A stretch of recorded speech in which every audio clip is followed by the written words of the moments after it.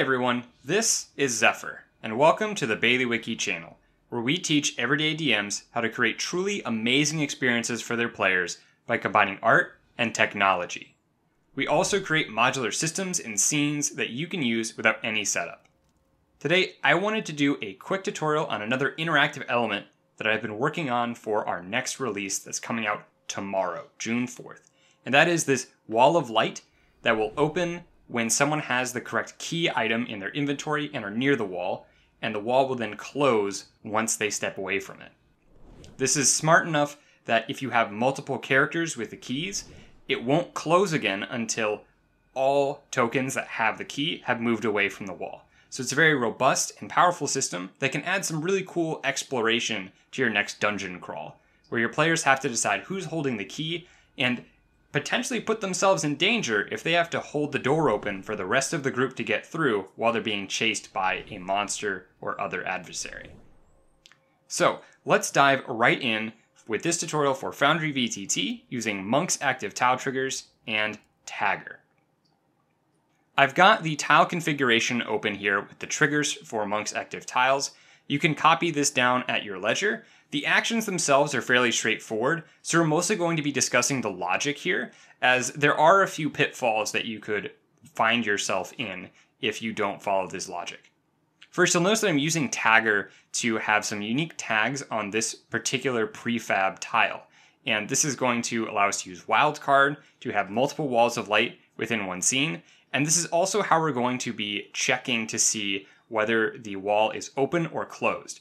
Otherwise, we can have some unwanted behaviors like sound effects playing when we don't really need to. And this tile is configured using on enter and exit. And you'll notice that we have anchors here that are _enter. And these are a new feature added recently to Monk's active tile triggers.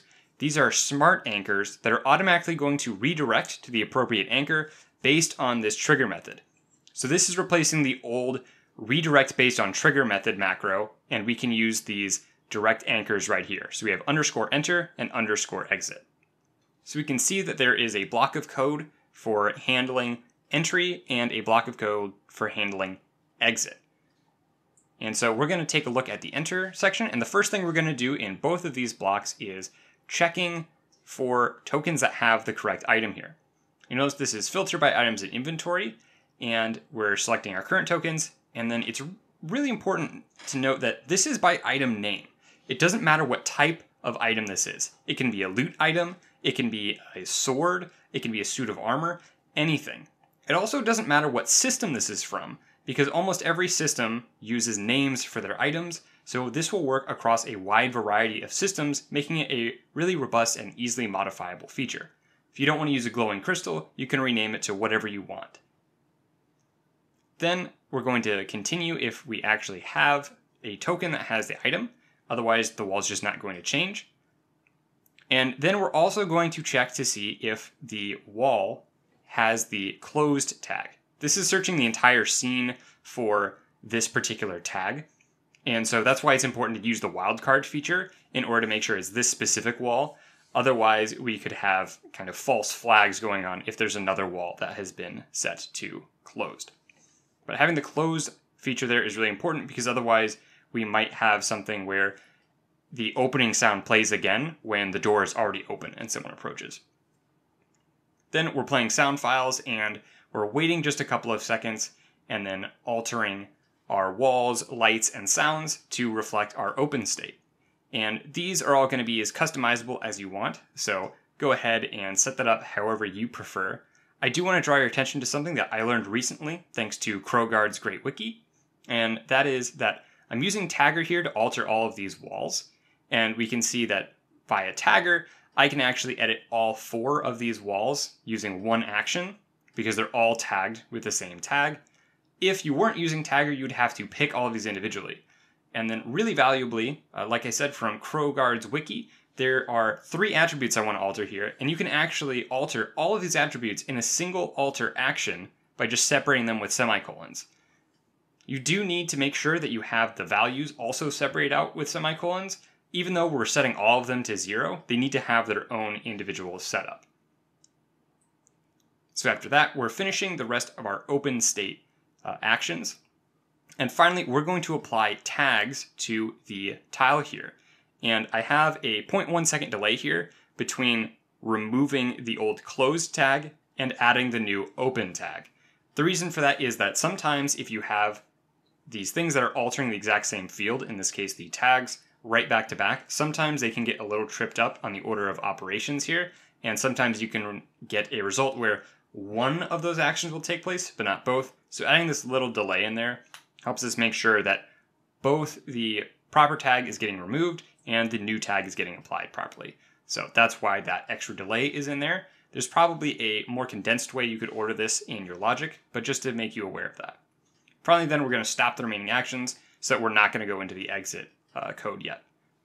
Now, under the exit code, we have a check to see if the door or the wall of light is already open. Because obviously, if it's not open, then we don't need to repeat the closing effects here. So that's why we check for that first.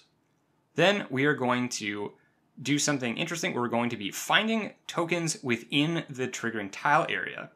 And before we do that, we're adding in this 0.3 second wait period, because otherwise, if you don't have a delay period, the token that's leaving is technically still going to be partially in the tile at the time this check runs.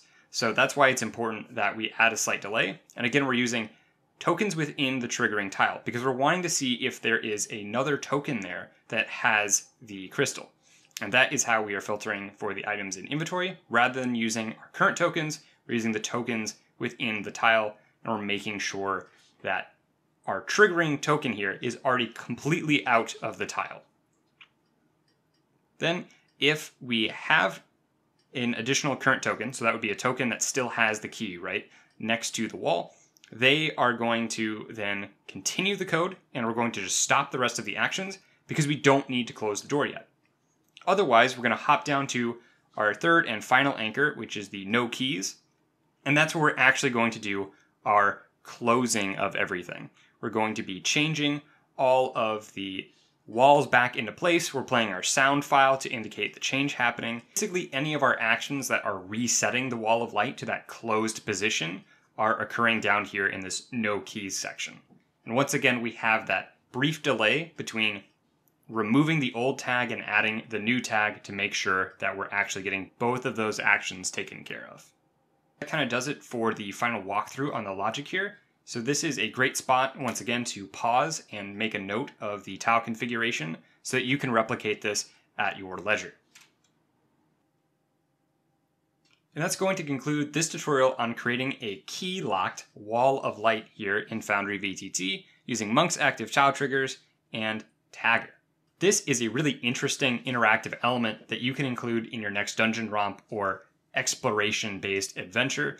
It's very interesting and striking to players to have a specific item in their inventory really matter when it comes to getting around.